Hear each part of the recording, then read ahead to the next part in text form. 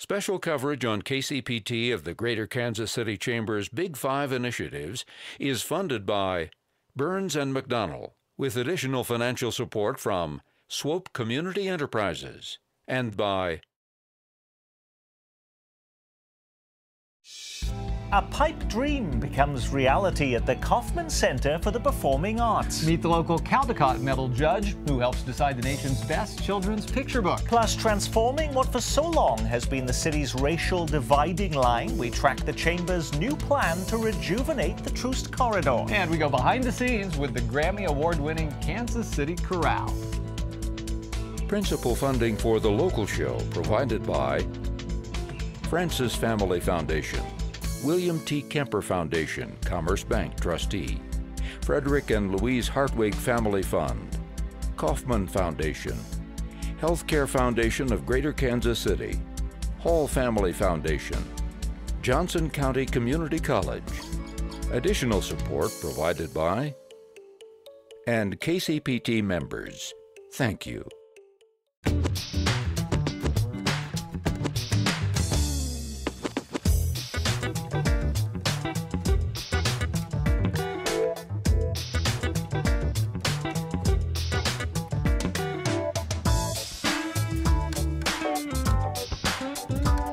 I'm Randy Mason. And I'm Nick Haines, and welcome to The Local Show. 6 months after the opening of the Kauffman Center for the Performing Arts, one of its most potent acoustic features has never been fully appreciated. That is, until now. We begin this half hour on The Local Show by introducing you to this newly installed musical centerpiece inside Hellsberg Hall. A pipe organ, considered one of the finest concert instruments in the country. Crafted in the French Romantic tradition, it features close to 6,000 pipes, 79 stops, and 102 ranks. It was built by Casavant, the 125-year-old French-Canadian firm, a company renowned for quality organs that have stood the test of time. People are always surprised, but it's like a puzzle, you know, especially for this organ. I took care of it at the factory to assemble it the first time. Then I know pretty well, you'll show me a piece, I'll tell you where it goes most of the time, you know, even if it's a pipe or a frame or a chest or any other components, because it's a machine, then there's a lot of mechanism inside. The organ made its debut the weekend of March 10th with 2 sold-out performances by James David Christie, organ consultant and professor of organ at the Oberlin College Conservatory.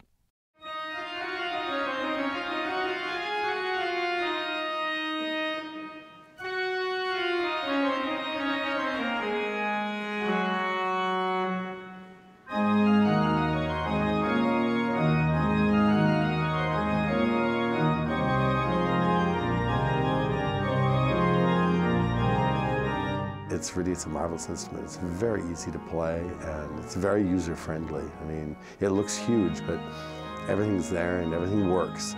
The biggest problem with this organ is trying to decide what not to use. And with most organs, you're trying to find, can I find the right sound? And here you find you have 5 or 6 correct sounds, and then you just got to choose the best.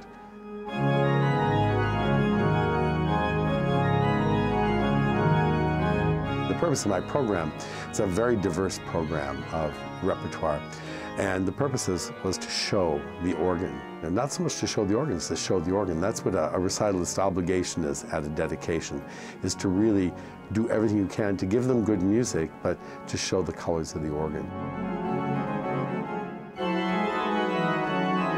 I think that this organ will definitely be one of the top concert hall organs, not only in the United States, but in the world. This organ is not shy. It can be practically inaudible, and it can be also, it'll fill this entire room.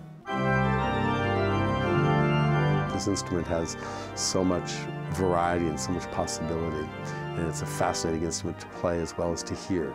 And that is really a wonderful experience. It's going to be such a great addition to the cultural life of Kansas City.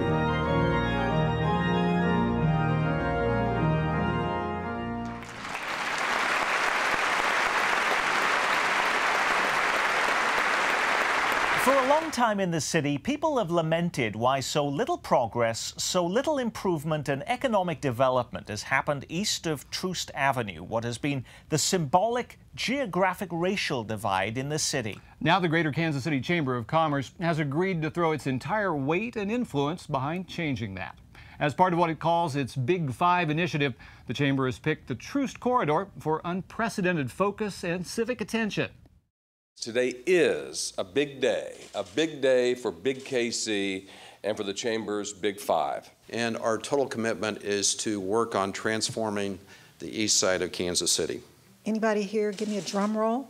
I have never seen such a broad spectrum of support to help our community. We've got business, civic, philanthropic leadership here. So no more talk, no more lamenting, no more commiserating. It's now time to kind of roll the sleeves up, pick up some hammers, some nails, some saws, and other tools, and let's get something done. For all the hoopla, what does it all really mean? Now, here with us is the Chamber's president and CEO, Jim Heeter, and the chair of the board of directors of the United Way, which is partnering with the Chamber on this effort, Dianne Cleaver. We very much appreciate you both being with us, but help us understand, first of all, Jim, when the Chamber came up with the Big Five 6 months ago, it was going to be an urban neighborhood. Now, we were expecting a specific neighborhood to be selected. Why was it the Troost corridor that was selected? It was selected, Nick, because it is a specific neighborhood. To be honest, it's a collection of neighborhoods that runs along the Troost corridor. Now, this is Troost, by the way, to Bruce Watkins Drive, 23rd Street to 51st Street. This is quite a large stretch here. It's a very sizable area. On the other hand, what makes this special from a lot of other initiatives in the past is it is a defined and contained area. We are not going to attempt to solve every problem in the entire urban core neighborhoods of Kansas City, Missouri. What we've done is select one neighborhood, a collection of neighborhoods really, a pretty good sized piece of real estate, and we're going to systematically approach every single issue that needs to be approached in that area to make it one of the most livable communities in our entire metropolitan area. What is it that you're going to actually be doing in this area, though, Dianne? We're going to be working collaboratively, and I suppose that's one of the most important things we can put forth about this whole effort. It's a collaboration with the neighborhood residents within those areas. We're going to be working with them collaboratively really to develop a plan so we can't be real specific about what we're going to do until we develop a plan with them that focuses on the areas that they see as priorities, but to make this a very livable area. And we know that it'll be within the context of health, safety, financial stability, and education. But it was those lack of specifics, though, when this news conference took place that had some reporters, you know, looking for blood, you know. Oh, why? Here we go again, another plan that's going to gather dust and nothing's going to happen. Well, you're right. Certainly that some people, I think that's one of the most frequently asked questions. Well, exactly what is it that you're going to do? And we can't be partners if we come in and say, well, here's what we're going to do before we have an extensive dialogue with our partners. Here's an email. This is from the original story that appeared in the Kansas City Star about picking the Troost corridor. This came from Get It Real 85. You know who you are, Get It Real 85. Okay, and this was what it said. Typical KC Chamber effort. Press conference, usual suspects sign on, 20-year time frame. Nothing gets done, but nobody will care since all of this will be forgotten a year from now, Jim. I'm not sure who 85 is, but 85 couldn't be more wrong, frankly, and with all due respect. For one thing, this is not a 20-year effort. It's a long-term effort, as Dianne mentioned. This is not a 3-month, a 4-month, a 6-month effort. The Chamber, the Big Five, United Way are here to stay. There are some real differences with this. One of them, Dianne mentioned, and that is there is a unique set of partners who have come together, not just from the business community and not just from United Way, but also the city of Kansas City, Missouri, the University of Missouri at Kansas City, Rockhurst College, and on and on. And we've actually formed an organization. There's a board, there's a corporate board that exists, UNI, Urban Neighborhood Initiative, LLC. That organization, we hope, will actually be here doing things productively in 20 years. It'll take a few months, maybe even a year or two to start to see tangible results, but as those begin to happen, they'll be noticeable. can you give us a couple of some concrete ideas of what you'd like to see happen? I think one of the things that we have heard most frequently revolves around economic development in those communities, helping to bring small businesses, helping to do things like a grocery store, which there's already an effort underway that John Bluford has kind of spearheaded. But economic development is one thing with the businesses in the community, as well as a path to jobs. So maybe that's job training, but that economic stability is a real key thing. I think you hear a lot about safety of the neighborhoods, and you know, the chief of police has been working with us. We'll be partnering with the police department. But what can we do, you know, whether it has to do with improved lighting, improved neighborhood watch, things that go on within the neighborhood, activities to improve safety. So, I mean, those are just a couple examples of some of the areas. Because we got this email from Bob. Police, foot patrols, demolish drug houses, and enforcement of city codes would be a good start. Until violence, drugs, and blight are removed, nobody in their right mind would want to live there. Jim? I would agree with that email. That would be a good start. And I think you'll see those to be some of the first issues addressed. Because when you talk about the issues that Dianne spoke so eloquently about, including public education and job creation, public safety has to be really at the top of that list. A neighborhood has to be and feel secure before you can do some of these other things. Were there any concerns, Jim, about, well, why was it this area that was selected? You know, I live on 52nd Street or I live on 22nd Street and I'm not going to get any of the benefits out of this. You know, what's been interesting to me, Nick, is that we have gotten very little pushback or blowback on that issue, because we did look at neighborhoods throughout the urban core, and I really expected there to be more of that. But I think what people are happy about is that this group of folks is coming together to do what we're talking about in this urban neighborhood initiative. And part of the philosophy here is that once this gets traction, once this began to work, then we can replicate it. We can go on to the next neighborhood, and I think people understand that. How will you know you're being successful? We will have clearly identified outcome indicators. I mean, we want to be very serious about this. If we have an economic development initiative as part of our plan, we will identify the indicators. You know, is it so many jobs? Is it so many businesses of you know, a certain amount of size? Is it so many dollars that we brought into the community? We will put those indicators out there, and then we will measure ourselves against them as we move forward. You can learn more, by the way, about the Chamber's Big Five initiative and find out what the other Big Five ideas are at big5kc.com. Jim Heeter and Dianne Cleaver, thank you so much for being with us. Our pleasure. Nick, our pleasure. Thank you so much.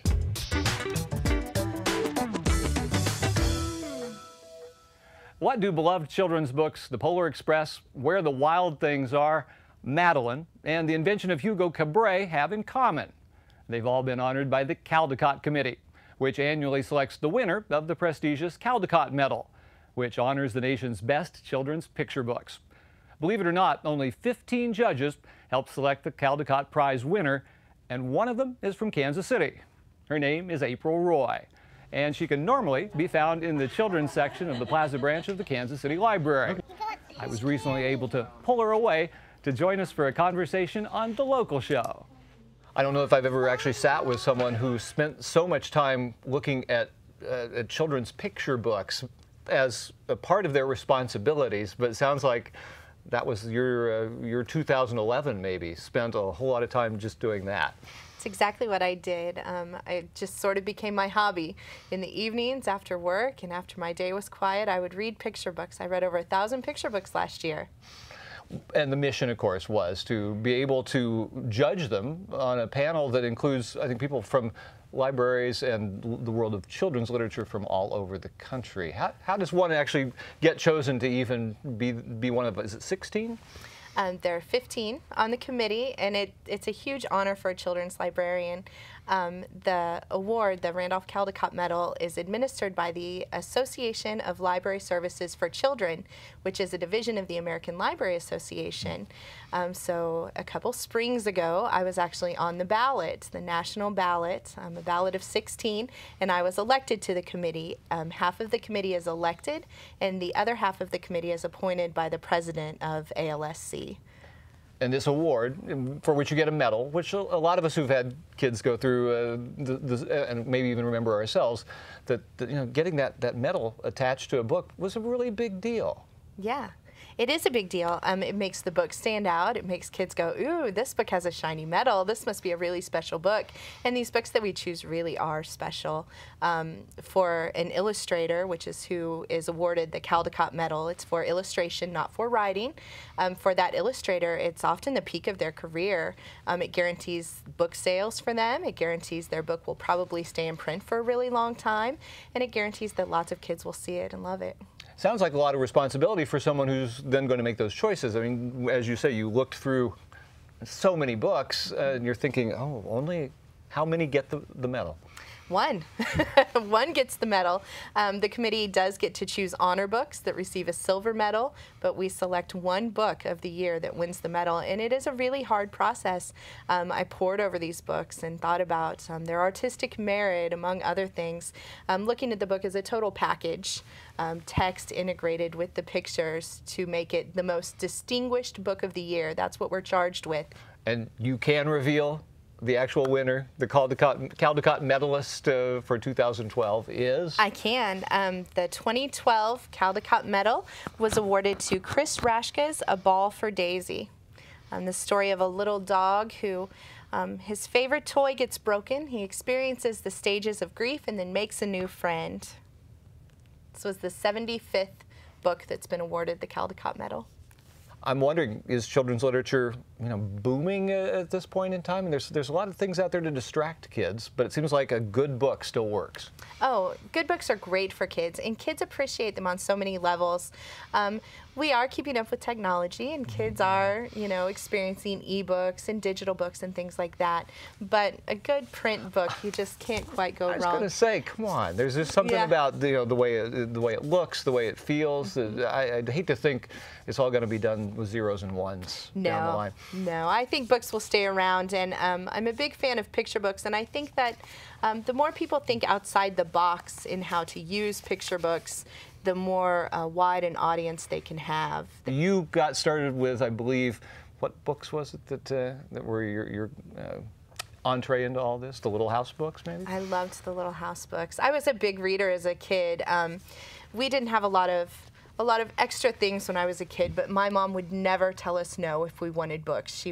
She would get us books. We went to the library. I was a library kid. I walked there after school every day and got to stamp the cards and all of those things as a child. And those experiences really stuck with me, and I never stopped loving children's literature. I like that you just said stamp the card, because that's something that I can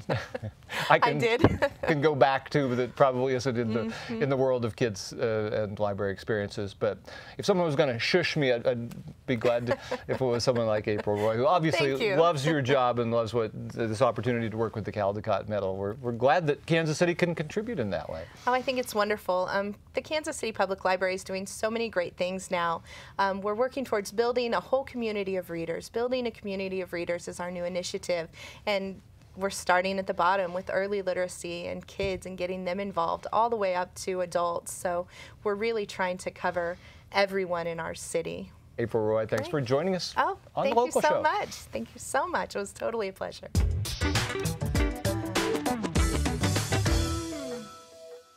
With a concert coming up at the Kauffman Center on May 12th and a new CD on the way this summer, the Kansas City Chorale continues to be a vital part of our city's cultural life. 30 years of music making that's been honored with Grammy Awards and international acclaim. This week, in conjunction with KC Studio Magazine, our PerformArts series zooms in on the chorale. It begins with a glimpse at how 3 of the singers stay busy when they're not on stage.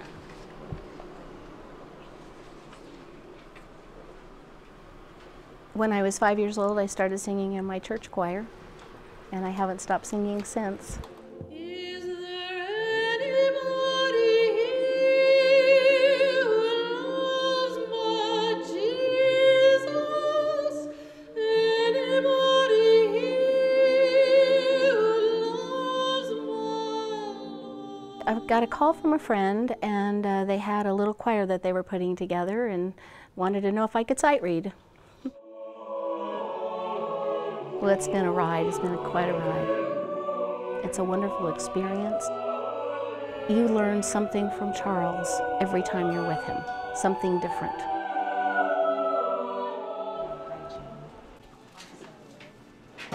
You know, it's a really special thing, but what makes it special is hard to put into words. Oh, you know, I sing in this thing that has this transformational power, and you just have to be there, you know? The words don't really do it justice.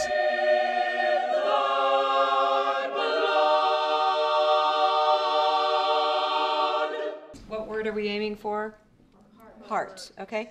Can you give it to me again with a little more heart?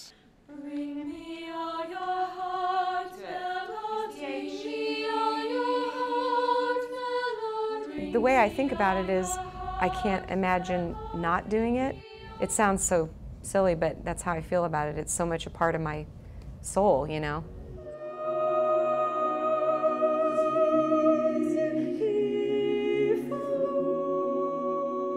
I feel like I grew up in the group. In fact, at one point I was the youngest soprano. I am now the oldest soprano.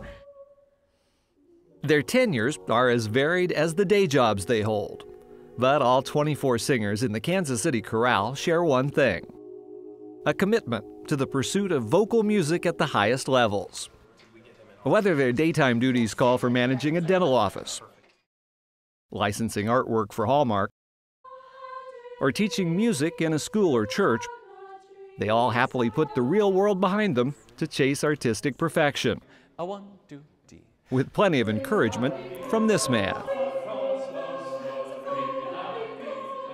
Rehearsal, concert, rehearsal, concert. I never reached the finish line. Charles Bruffy didn't form the chorale, but he's been a part of the group since the beginning and served as its conductor and artistic director for 25 years now. Finding a way to make good individual voices work even more effectively as a unit is something he never seems to tire of. I'm always seeking something and looking for newness in music that we already know, looking for new music that no one knows. The conductor's job is to bring the music together, because the most important thing to us is that the listener have feeling about what we do, that we illuminate the music. When we go to concert, I always hope that it sounds like it's the first time that anyone has ever heard this piece, that we aren't just grinding through the song another time. They seldom give Grammys for grinding it out, and Charles has earned 2. One for his work here, the other with the Phoenix Chorale, which he's also been conducting for the past 13 years. I don't mind at all the travel part of it. My car knows the way to the airport. It's a real conversation starter when you're looking at music and people look over to see what you're doing, and they always ask. And I make new friends with them all the time. And then they come to the concerts.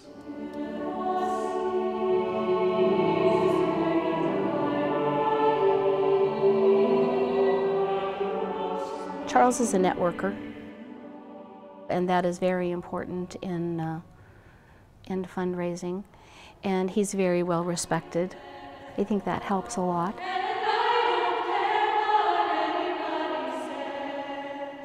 It's hard for me to imagine being Charles and having these 2 premier choirs, and then also the symphony chorus as well, sounding very beautiful too. How does he balance all that? Sometimes by mixing and matching the choirs, as Bruffy will in May, when the group shifts away from the churches where it usually performs to sample the acoustics in Hellsberg Hall. Fittingly, the music they'll make is Russian, full of the room-rumbling compositions that brought the chorale its first national attention some 20 years back. We're going to be bringing some of the singers from Phoenix, especially the low basses, just so we can have an additional footstool, we call. For singers, the chance to join with other great voices offers rewards beyond the merely financial. For Scott Hansen, the newest kid on the choral block, every time out is a chance to learn lessons from the veterans he stands between. You know, we have people drive from Independence, and I've heard people driving from Warrensburg, and when you take the paycheck and compare it to the gas it takes to get there, it's just above break even. It is much less a commitment to a paycheck than it is a commitment to the art, a commitment to your passion. We've gone through things together with family situations and deaths and births, and being able to sing together can be that healing or that celebration. There's just stuff that you can do through singing that I can't express it to you in words.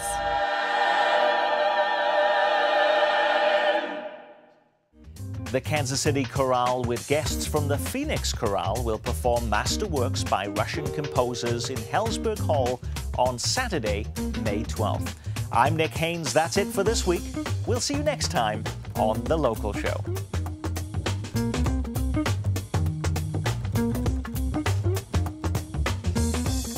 Principal funding for The Local Show provided by Francis Family Foundation, William T. Kemper Foundation, Commerce Bank Trustee, Frederick and Louise Hartwig Family Fund, Kauffman Foundation, Healthcare Foundation of Greater Kansas City, Hall Family Foundation, Johnson County Community College. Additional support provided by and KCPT members. Thank you. Special coverage on KCPT of the Greater Kansas City Chamber's Big Five initiatives is funded by Burns and McDonnell, with additional financial support from Swope Community Enterprises, and by